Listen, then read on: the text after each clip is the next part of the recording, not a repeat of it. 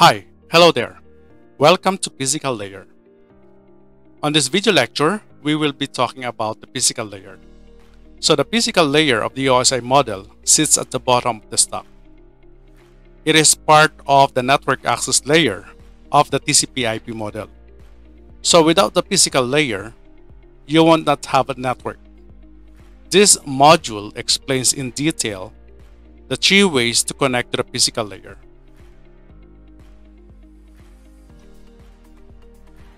Now, for the module objective, at the end of this video lecture, you should be able to explain how physical network or physical layer protocols, services, and network media supports communications across data networks.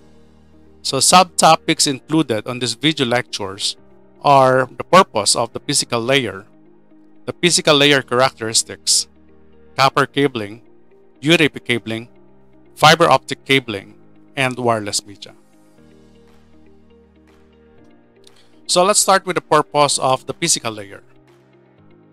Okay, so the physical connection, whether connecting to a local printer in the home or a website in another country, before any network communications can occur, a physical connection to a local network must be established. Okay, so a physical connection can be wired connection using cable or through wireless connection using radio waves. So the type of physical connection used depends on the setup of the network. For example, in many corporate offices, employees have desktop or laptop computers that are physically connected via cable to a shared switch. So this type of setup is a wired network. So data is transmitted through a physical cable. Now, the physical layer, the OSI physical layer, provides the means to transport the bits that make up the data link layer frame across data network. So this layer accepts a complete frame from a data link layer and encodes it as a series of signals that are transmitted to the local media. The encoded bits that comprise a frame are received by either an end device or an intermediary devices on the other end. Now on this slide, you will see how data is encapsulated from one layer to another. For instance, you open a website, okay, on your browser. Now this website represents a real data, okay? So on the application layer, we call this data. Now this data will be encapsulated once it reaches the network layer or the transport layer, okay? On the transport layer, it will be appended with a header or a TCP header. Okay? Now, this TCP header and data is now what you call TCP segment. So after the encapsulation process, it will be moved downward on the network layer. Now, on the network layer, an IP header will be appended. And this PDU or protocol data unit is now what you call IP packet. Okay? So after the encapsulation, it will be moved downward on the data link layer. Okay, so wherein an Ethernet header and a trailer will be appended, and we call it a frame. Okay, now this Ethernet frame will be forwarded on the physical layer on the cable, and it is now in a form of bits before it will be forwarded to the workstation or to the intermediary devices. All right, so that is the encapsulation process until it reaches the physical layer. Now let's talk about the physical layer characteristics. Okay, so physical layer standards. In the previous topic, you gained a high-level overview of the physical layer and its place in a network. So this topic dives a bit deeper into the specifics of the physical layer. So this includes the components and the media used to build the network, as well as the standards that are required so that everything works together. Okay, so the protocols and operations of the upper OSI layers are performed using software designed by software engineers and computer scientists. The services and protocols in the TCP/IP suite are defined by the Internet Engineering Task Force, or the IETF. So the physical layer consists of electronic circuitry, media, and connectors developed by engineers.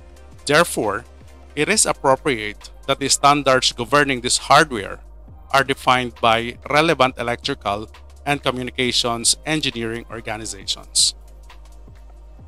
So there are many different international and national organizations, regulatory government organizations, and private companies involved in establishing and maintaining physical layer standards. So for instance, the physical layer hardware, media, encoding, and signaling standards are defined and governed by these standards organizations. So this includes the ISO, or the International Organization for Standardization, okay, the Telecommunications Industry Association, Electronic Industries Associations, or the TIAEIA. You also have the ITUT, okay, the American National Standard Institutes, or the ANSI, the Institute of Electrical and Electronics Engineers, so the National Telecommunications Regulatory Authorities, including the Federal Communication Commission, or FCC in the USA, and the European Telecommunication Standards Institute, or the ETSI. Okay? So, also part of it is the ITUT, or the International Telecommunication Union. Okay? So, in addition to this, there are often regional cabling standard groups, such as the Canadian Standard Associations, or the CSA, the CENELEC, or the European Committee for Electrotechnical Standardization, and GSA, or GIS, the Japanese Standards Association, which develop local specifications. Right? Okay, so let's talk about the physical components now. The physical layer standards addresses three functional areas. So these are physical components, encoding, and signaling. Okay, so physical components. The physical components are the electronic hardware devices, media, and other connectors that transmit the signals and represent the bits. Hardware components such as NICs, or the network interface cards, interfaces, and connectors, cable materials, and cable designs are all specified in the standard associated with the physical layer. Okay? So the next one is encoding. So encoding, or line encoding, is a method of converting a stream of data bits into a predefined code. Codes are grouped of bits used to provide a predictable pattern that can be recognized by both the sender and the receiver. In other words, encoding is the method or pattern used to represent data information. This is similar to how Morse code encodes a message using a series of dots and dashes. So for example, Manchester encoding represents a 0 or 0 bit by a high to low voltage transition. Okay, so from the diagram here, you can see that 0 is the transition from high going to the low, and 1 is the transition from low going to the high. Okay, so this is an example of Manchester encoding. Now, the transition occurs at the middle of each bit period. So this type of encoding is used in 10 Mbps Ethernet. Faster data rates require more complex encoding. So Manchester encoding is used in older Ethernet standards, such as the 10 base T. So Ethernet 100 base TX uses the 4B over 5B encoding, and 1000 base T uses 8B over 10B encoding. So the transition occurs at the middle of each bit period, as shown in the diagram here. Okay, so how about signaling? So the physical layer must generate the electrical, optical, or wireless signals that represent the 1 or 0 in the media. Okay, so the way that bits are represented is called the signaling method. So the physical layer standards must define what type of signal represents a 1 and what type of signal represents 0. So this can be as simple as change in the level of electrical signal or optical pulse. For example, a long pulse might represent a 1, whereas a short pulse might represent a 0. So this is similar to signaling method used in Morse code, which may use a series of on and off tones, lights, or clicks to send text over telephone wires or between ships at sea. Okay?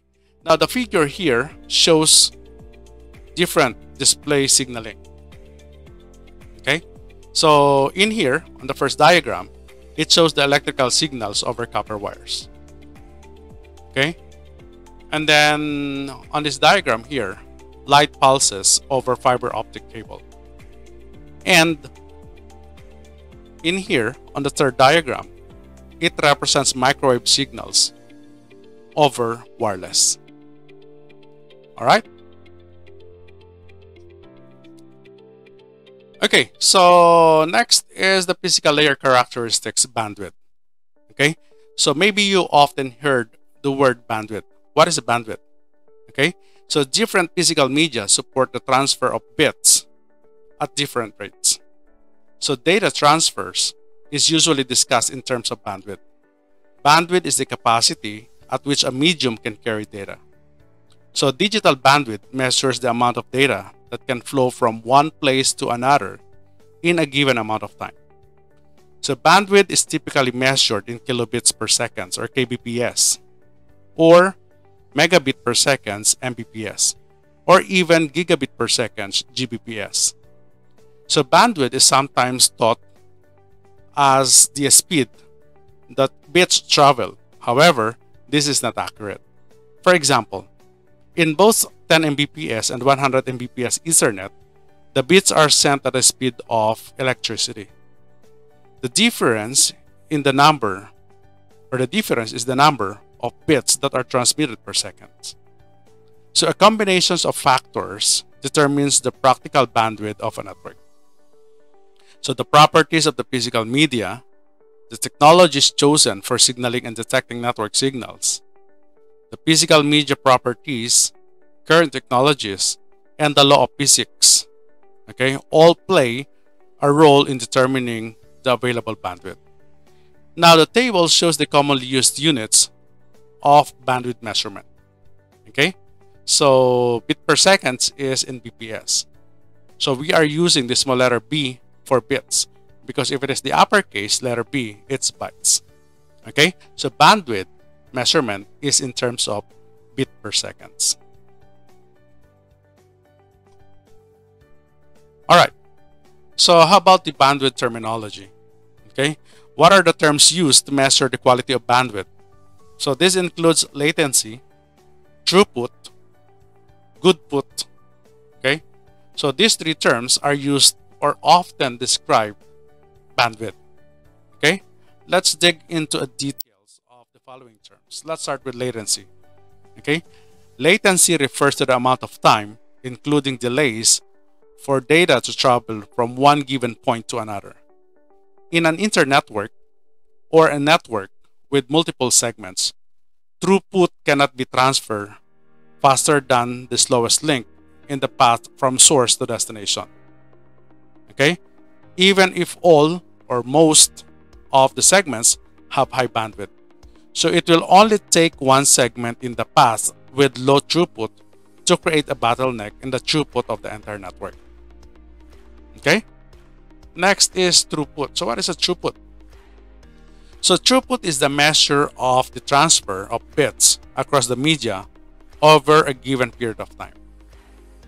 Okay, so due to a number of factors, throughput usually does not match the specified bandwidth in a physical layer implementations. So throughput is usually lower than the bandwidth. So there are many factors that influence throughput: the amount of traffic, the type of traffic, the latency created by the number of network devices encountered between the source and destination. So there are many online speed tests that can reveal the throughput of an internet connection. So the figure provides a sample tests from a speed test. Okay, So you've got the download speed and then the upload speed. Okay, so the throughput is not equal to the bandwidth because the throughput pertains to the actual data transfer. All right, so if you want to measure the actual speed of your internet, then you need to get the throughput, not the bandwidth. Okay, because the bandwidth is usually the difference between the highest frequency and the lowest frequency. So it's a capacity of the channel. Okay, so the next term is good put. Okay, so there is a third measurement to assess the transfer of usable data. It is known as the good put. So good put is the measure of usable data transferred over a given period of time.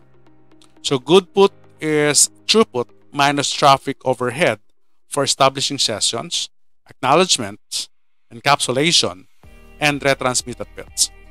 So good put is always lower than throughput, which is generally lower than the bandwidth. All right. Okay, so let's talk about copper cabling now. So characteristics of a copper cabling. So copper cabling includes coaxial cable, STP, and UTP. These are all copper. So copper cabling is the most common type of cabling used in networks today. In fact, copper cabling is just one type of cable. So there are three different types of cable cabling that are each used of specific situations. So networks use copper media because it is inexpensive, easy to install, and has low resistance to electrical current. However, copper media is limited by distance and signal interference. So data is transmitted on copper cables as electrical pulses. A detector in the network interface of a destination device must receive a signal that can be successfully decoded to match the signal sent. However, the farther the signal travels, the more it deteriorates. Okay, so this is referred to as signal attenuation. For this reason, all cables media or copper media must follow strict distance limitations as specified in the guiding standards. Now, the timing and voltage, okay, of the electrical pulses also are susceptible to interference from two sources. Okay, so these two sources are the electromagnetic interference, or the EMI, and the radio frequency interference, or the RFI. Okay, so the third one is, of course, the crosstalk. Now, electromagnetic interference, or EMI, or radio frequency interference, or RFI. So EMI and RFI signals can distort and corrupt the data being carried by copper media. So potential sources of EMI and RFI includes radio waves and electromagnetic devices, such as fluorescent lights or electrical motors. Okay, so next is crosstalk. What is a crosstalk? Okay, crosstalk is a disturbance caused by the electric or magnetic fields of a signal on one wire to the signal in an adjacent wire.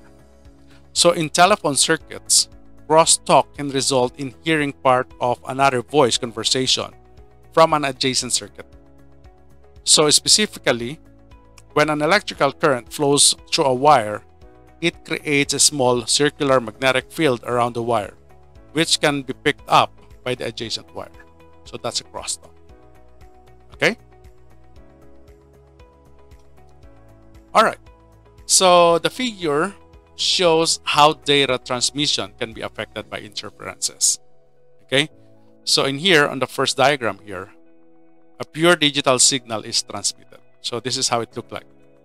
Okay, and then on the medium, there is an interference signal. So what happens to your signal is it gets distorted. Okay, now the third here, the digital signal is corrupted by an interference signal. Okay, and then the fourth, the receiving computer reads a changed signal. Notice the 0 bit is now interpreted as 1 because you have the distorted signals. Okay, now to counter the negative effects of EMI and RFI, Some types of copper cables are wrapped in metallic shielding and require proper grounding connections. So to counter the negative effects of crosstalk, some types of copper cables have opposing circuit wires, okay, or which this pairs of twisted together. Okay, so this is for the copper cables, which effectively cancels the crosstalk. Okay, so that is why your UTP is shielded. Okay, or your UTP and STP are shielded, and it is twisted. Okay, so that is to go against crosstalk. So the susceptibility of copper cables to electrical noise or electronic noise can be limited using recommendations. So selecting the cable type or category most suited to a given network environment. So designing a cable infrastructure to avoid known and potential sources of interferences in the building structure. So using cabling techniques that include the proper handling and termination of the cables. Okay? Alright, so there are three main types of copper media used in networking. Alright, so you've got the commonly used unshielded twisted pair or UTP cable. Okay, you've got the shielded twisted pair or STP cable and the coaxial cable, which is already obsolete. Okay, now take note that these cables here, this is called twisted pair. Okay, so going back to our discussion earlier, why is it twisted? It is twisted because it is a protection against crosstalk. All right. Okay, so let us discuss each of the cable in detail. Okay, so let's start with the unshielded twisted pair or UTP. So unshielded twisted pair cabling is the most common networking media. So UTP cabling terminated with RJ45 connectors is used for interconnecting network hosts with an intermediary networking devices such as switches and routers. So in LANs, UTP cable consists of 4 pairs of color-coded wires that have been twisted together and then encased in a flexible plastic sheath that protects from minor physical damage. Okay, so the twisting of wire helps protect against signal interferences from other wires. So as seen in the figure, okay, so the color codes identify the individual pairs and wires and aid in cable termination. So the numbers in the cable or in the figure identify some of the key characteristics of unshielded twisted pair. Okay, so the first one, the outer jacket, protects the copper wires from physical damage. Okay, and then second, the number 2 here, twisted pairs protect the signal from interferences like crosstalk. Okay, and the third one is a color-coded plastic insulation electrically isolates wires from each other and identifies each pair. All right. Okay, so the second type of copper cable used in network is the STP or the shielded twisted pair. So shielded twisted pair provides a better noise protection than UTP cabling. So however, compared to UTP cable, STP cable is significantly more expensive and difficult to install. So like UTP cable, STP uses an RJ45 connector. So STP cable combine the techniques of shielding to counter the EMI and RFI and wire twisting to counter crosstalk. So to gain the full benefit of shielding, STP cables are terminated with a special shielded STP data connectors. If the cable is improperly grounded, the shielded bit act as an antenna and pick up unwanted signals. So the STP cable shown in the diagram uses 4 pairs of wires, each wrapped in a foil shield, which are then wrapped in an overall metallic braid or foil. Okay, so now using this diagram here, okay, so the numbers in the figure identify some key features of the shielded twisted pair. Okay, so first you've got the outer jacket, and then the second protection is the braided or foil shield, And then each pair has what you call foil shields. And each wire is, of course, twisted pairs. You've got the insulator. Okay? Alright, so the third type of cable used is coaxial cable. Okay? So coaxial cable, or coax for short, gets its name from the fact that there are two conductors that share the same axis. So as shown in the figure, coaxial cable consists of the following. So a copper conductor is used to transmit electronic signals. Okay? A layer of flexible plastic insulation surrounds the copper conductor. The insulating material is surrounded in a woven copper braid or metallic foil that acts as the second wire in the circuit and a shield for the inner conductor. The second layer or shield also reduces the amount of outside electromagnetic interference. So the entire cable is covered with a cable jacket to prevent minor physical damage. So there are different types of connectors used with coaxial cable. So the bayonet Neil Conselman, or BNC, N-type and F-type connectors are shown in the figure here. You've got the BNC connector, you've got the N-type connector, and you've got the F-type connector. Okay? Now, although UTP has been essentially replaced coaxial cable in modern Ethernet installation, the coaxial cable design is used in the following situations. Okay? So, wireless installations. Coaxial cables attach antennas to wireless devices. The coaxial cable carries radio frequency energy between the antennas and the radio equipment. So that is where we use coaxial cable, okay, on wireless installations. Next is in cable internet installations. So cable service providers provide internet connectivity to their customers by replacing portions of the coaxial cable and supporting amplification elements with fiber optic cable. So however, the wiring inside the customer's premise is still coaxial cable. Alright? Now, on the numbers here, on the representation, okay, so number 1 is of course the outer jacket. Okay, number 2 here is the braided copper shielding. Number 3 is the plastic insulation, and the fourth one is of course the copper conductor. Okay, so next is UTP cabling. Okay, so this is the commonly used UTP cable in a local area network. Okay, so in the previous topic, you learned a bit about unshielded twisted pair, or UTP. Okay, so because UTP cabling is the standard for use in LANs, this topic goes into detail about its advantages and limitations, and what can be done to avoid problems. So when used as a networking medium, UTP cabling consists of 4 pairs of color-coded copper wires that have been twisted together and then encased in a flexible plastic sheath. Alright? So each small size can be advantageous during the installation. Now, UTP cable does not use shielding to counter the effects of EMI and RFI. So instead, cable designers have discovered other ways that they can limit the negative effect of crosstalk. Okay? So the first effect is of course the cancellation. So designers now pair wires in a circuit.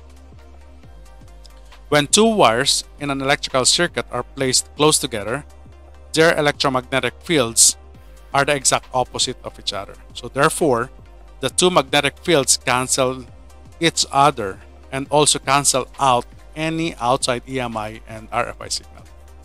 Okay? So varying the number of twists per wire, okay, so to further enhance the cancellation effect of paired circuit wires, designers vary the number of twists, okay, so for each wire in a cable. So UTP cable must follow precise specification governing how many twists or braids are permitted per meter, or 3.28 feet of cable. So notice in the figure that the orange and the white orange, this one, okay, is twisted less than blue, okay, and white blue pair.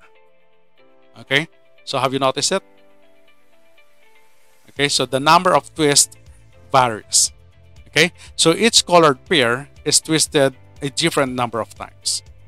Okay, so you don't have to just twist it.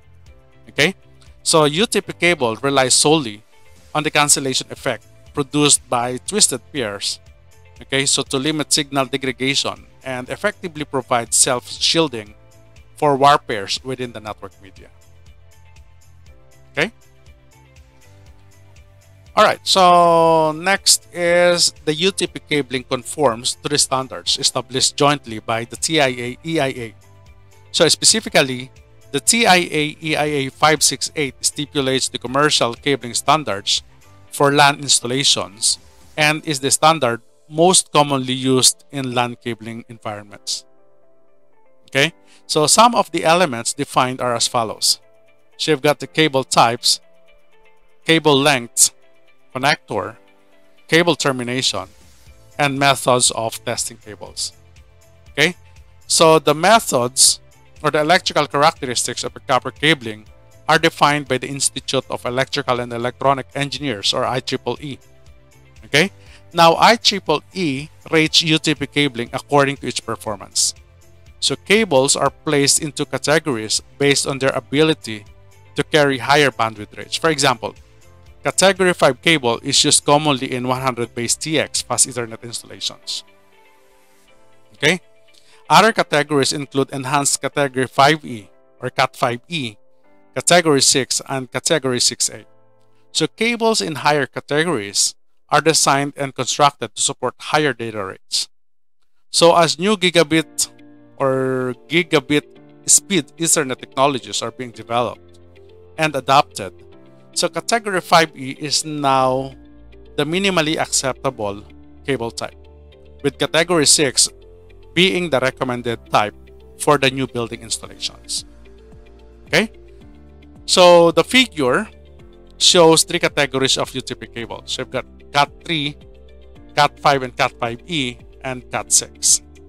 Okay, so the figure shows three categories of UTP cable. So Category 3, which was originally used for voice communication over voice lines, but later used for data transmission. Okay? The next one is the Category 5 and 5E, used for data transmission. So Cat5 supports 100 Mbps and Cat5e supports 1000 Mbps. So Category 6 has an added separator between each wire. Okay? So if you will observe here, this is almost similar to that of the STP. So each pair of wires has what you call an insulation or separator. Okay, so Category 6 has an added separator between each wire pair to support higher speeds. So Category 6 supports up to 10 Gbps. Okay, so Category 7 also supports 10 Gbps and Category 8 supports 40 Gbps. So some manufacturers are making cables exceeding the TIA EIA Category 6A specification and refer to this as Category 7.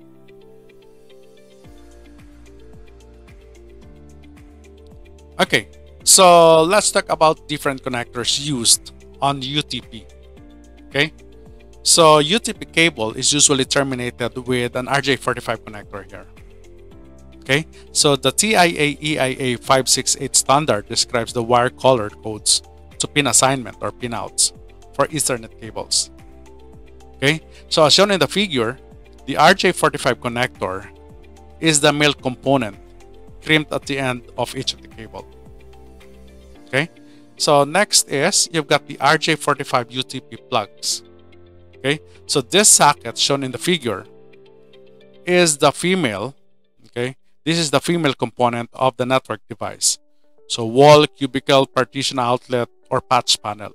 So when terminated, okay, so it should be terminated properly. You know? So when terminated improperly, each cable is potential source of physical layer performance degradation.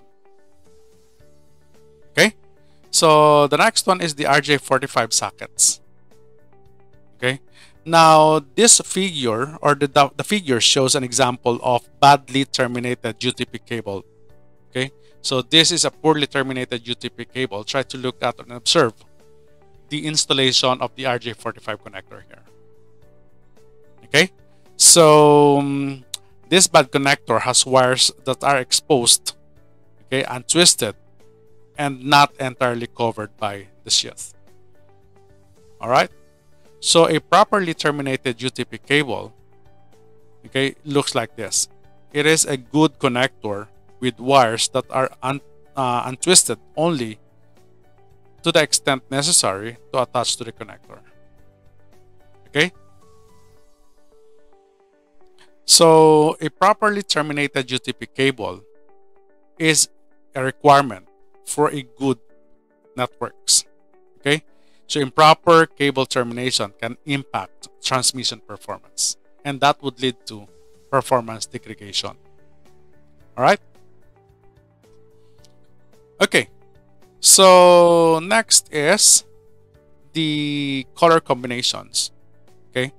So for the UTP cable, so straight through and crossover UTP cables. So different situation may require UTP cables to be wired according to different wiring conventions. So this means that the individual wires in the cable have to be connected in different orders to different sets of pins in the RJ45 connectors. So the following are the main cable types that are obtained by using specific wiring conventions. So first, you've got an Ethernet straight through. So the most common type of networking cable. So it is commonly used to interconnect a host to a switch and a switch to a router. So that is an Ethernet straight through. And this is based on the standards T568A or T568B. Okay, so the 568A has these color combinations. Okay, so you've got white, green, green, white, orange, blue, white, blue, orange, white, brown, and then brown. Now, commonly used is the 568B standard. Okay, so we have the white, orange, orange, white, green, blue, white, blue, green, white, brown, brown. Okay, so when you have this on both ends, this is an Ethernet straight-through cable, and this is applicable to host-to-network device. All right. So the next one is the Ethernet crossover, or commonly known as the crossover cable. Okay. So a cable used to interconnect similar devices. For example, so to connect a switch to another switch, a host to another host, or a router to another router, we are using the Ethernet crossover. So one end is using 568A and the other end is using the T568B. Okay? Okay, so the last type is a rollover. Okay? So a rollover cable is a Cisco proprietary cable. So it is used to connect a workstation to a router or switch console port. So using a crossover or straight-through cable incorrectly between devices may not damage the devices, but connectivity and communications between the devices will not take place. Okay, so this is a common error, and checking that the device connections are correct should be the first troubleshooting action if connectivity is not achieved. All right, so next is fiber optic cabling. So as you have learned, fiber optic cabling is the other type of cabling used in networks. Okay, so but fiber optic cabling has certain properties that make it the best option in certain situations, so which you will discover on this topic. Okay, so fiber optic or optical fiber cable transmits data over longer distances and at higher bandwidths than any other networking media. So unlike copper wires, fiber optic cable can transmit signals less attenuation and is completely immune to AMI and RFI.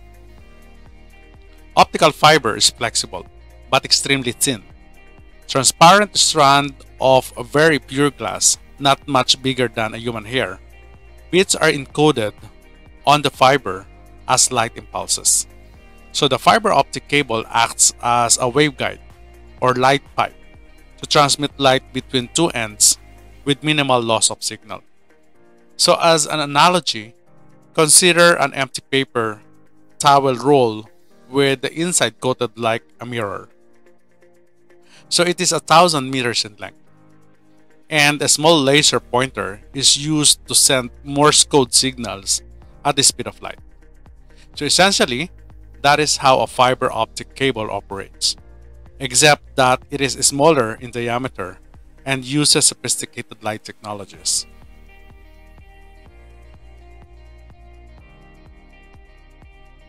So fiber optic cables are broadly classified into two types. So you've got a single mode fiber and a multi-mode fiber. Okay? So the single mode fiber consists of a very small core and uses expensive laser technology to send a single ray of light, as shown in the figure here. So SMF, or the single mode fiber, is popular in long distance situations, spanning hundreds of kilometers, such as those required in long-haul telephony and cable TV applications. Multi-mode fiber, or MMF, consists of a large core and uses LED emitters to send light pulses. So specifically, light from a LED enters the multi-mode fiber at different angles, as shown in the diagram. Okay? So, popular in LANs because they can be powered by low-cost LEDs. So it provides bandwidth up to 10 Gbps over lengths of up to 550 meters. Okay, so one of the highlighted differences between the multi-mode fiber and the single-mode fiber is the amount of dispersion. So dispersion refers to the spread out of light pulses over time. So increased dispersion means increased loss of signal strength. The multi-mode fiber has a greater dispersion than the single-mode fiber. That is why the multi-mode fiber can only travel up to 500 meters before signal loss. Okay? Alright. So how about the fiber optic cabling usage? So fiber optic cabling is now being used in 4 types of industry. Okay? So you've got the enterprise networks, so used for backbone cabling applications and interconnecting infrastructure devices. So the next one is the fiber to the home, or FTTH. So used to provide an always-on broadband services to homes and small businesses. So if you are subscribed to any of the ISP that is offering fiber or fiber to the home, so you are using fiber optic on it. Okay? So next is long-haul networks. So used by service providers to connect countries and cities. And the last one is submarine cable networks. So used to provide reliable high-speed, high-capacity solutions capable of surviving in a harsh undersea environments at up to a transoceanic distances. Alright? So search the internet for submarine cables telegraphy map to view various maps online. So our focus in this course is the use of fiber within the enterprise. Alright? Now, same with UTP cable. So fiber optic has different connectors also. Okay? So an optical fiber connector terminates the end of the optical fiber. A variety of optical fiber connectors are available. So the main difference among the types of connectors are dimensions and methods of coupling. So businesses decide on the types of connectors that will be used. So based on their equipment, note that some switches and routers have ports that support fiber optic connectors through a small form factors. Okay, so we call it the SFP transceiver, or the small form factor pluggable. Okay, so you can search the internet for various types of small form factor pluggable, or SFPs. Okay, so the first connector is the ST connector, or the straight tip connector. So ST connectors were one of the first connector types used. So the connector locks securely with a twist on and twist-off bayonet-style mechanism. The next one is the SC connectors. So the SC connectors are sometimes referred to as the square connector or standard connector. They are widely adopted LAN and WAN connector that uses a push-pull mechanism to ensure positive insertion. So this connector type is used with multi-mode and single-mode fiber. So this is also being used by your ISP. Okay, so commonly, they are using this SC connector. You go ahead and check if you are connected to the fiber to the home. Okay, so the next one is the LC or the lucent connector, simplex connectors. So LC simplex connectors are a smaller version of the SC connector. So these are sometimes called LIL or local connectors and are quickly growing in popularity due to their smaller size. Okay, so a duplex multi-mode LC connector is similar to LC simplex connector but uses a duplex connector.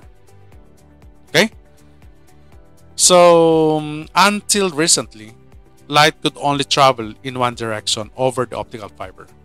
So two fibers were required to support the full duplex operation. So therefore, fiber optic patch cables bundled together two optical fiber cables and terminate them with a pair of standard single fiber connectors. So some fiber connectors accept both the transmitting and receiving fibers in a single connector, known as duplex connector. So that is shown in the duplex multi-mode LC connector in the figure. Okay.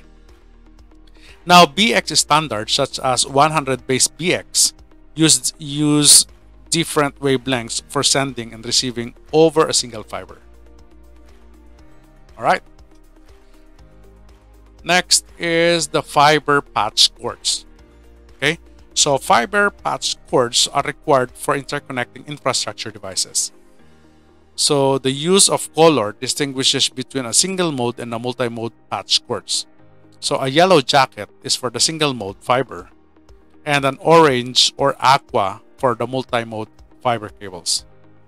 So take note that fiber cables should be protected with a small plastic cap when not in use. All right. Next. Now let us compare fiber and copper. Okay. So there are many advantages to using fiber optic cable compared to copper cables. So the table highlights some of the differences. So at present, in most enterprise environments, optical fiber is primarily used as backbone cabling for high traffic, point-to-point connections between data distribution facilities. So it is used for interconnection of buildings in multi-building campuses. So because fiber optic cables do not conduct electricity and have a low signal loss, they are all well suited for these uses. Okay. Now let's talk about wireless media. Now let's talk about the properties of wireless media. So you may be taking this course using a tablet or smartphone. This is only possible due to wireless media. So which is the third way to connect to the physical layer. Okay. So wireless media carry electromagnetic signals that represents the binary digits of data communications using radio or microwave frequencies. So wireless media provides the greatest mobility options of all media. And the number of wireless enabled devices continues to increase. So wireless is now the primary way users connect to home and enterprise networks. These are some of the limitations of wireless. You've got the coverage area. So wireless data communication technologies work well in open environments. However, certain construction materials used in buildings and structures and the local terrain will limit the effective coverage. All right. So next is interference. So wireless is susceptible to interferences and can be disrupted by a common devices such as household cordless phones, some types of fluorescent lights, microwave ovens, and other wireless communications. So the next limitation is security. So wireless communication coverage requires no access to physical strand of media. So therefore, devices and users not authorized for access to the network can gain access to the transmission. So network security is a major component of wireless network administration. Okay, so the last one is a shared medium. So wireless LANs operate in half duplex, which means only one device can send or receive at a time. So the wireless medium is shared amongst all wireless users. So many users accessing the wireless LAN simultaneously results in reduced bandwidth for each user. So although wireless is increasing in popularity for desktop connectivity, copper and fiber cable are the most popular physical layer media. Okay? Alright, so let's talk about the types of wireless media.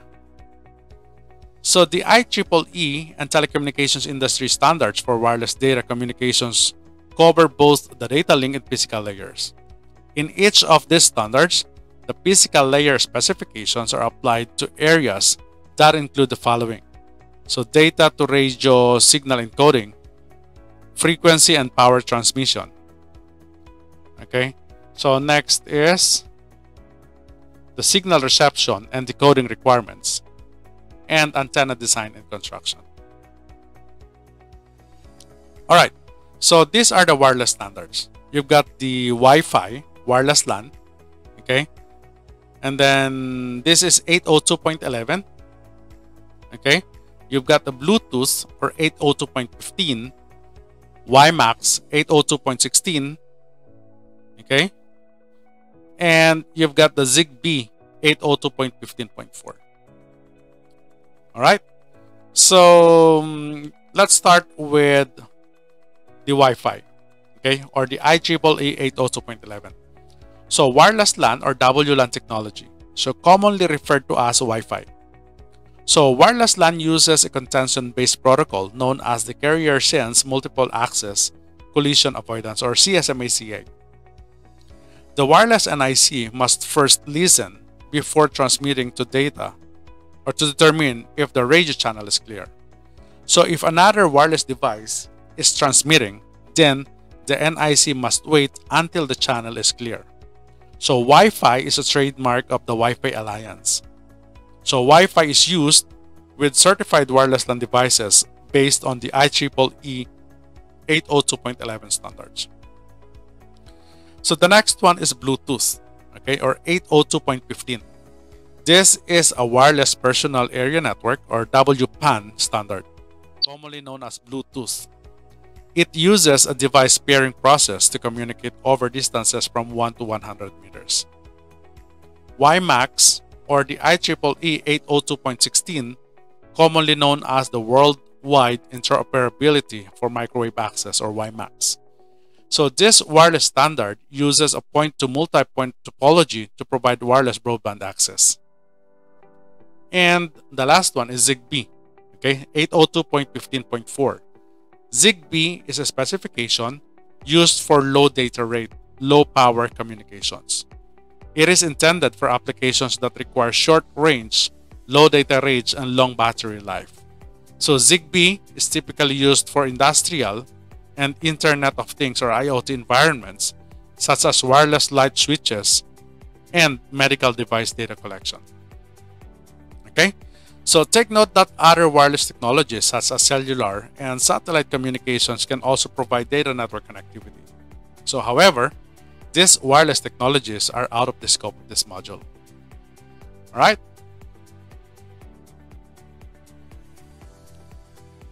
Okay, so let's talk about the wireless LAN. A common wireless LAN data implementation is enabling devices to connect wirelessly via LAN. So in general, a wireless LAN requires the following network devices. So first, we need a wireless access point. So this concentrates the wireless signals from users and connect to the existing copper-based network infrastructure, such as the Ethernet. So home and small business wireless routers integrate the functions of a router, switch, and access point into one device. Okay? So the wireless NIC adapter is also a component needed to connect to the wireless LAN. So the wireless NIC adapter, this provide wireless communication capability to network hosts. So as the technology has developed, a number of wireless LAN Ethernet-based standards has emerged. So when purchasing a wireless devices, ensure compatibility and interoperability. The benefits of wireless data communication technologies are evident, especially the savings on costly premise wiring and the convenience of host mobility. So network administrators must develop and apply stringent security policies and processes to protect wireless LAN from unauthorized access and damage. Alright, so we have reached the end of this video lecture. Thank you for listening. Have a great day. See you on the next video.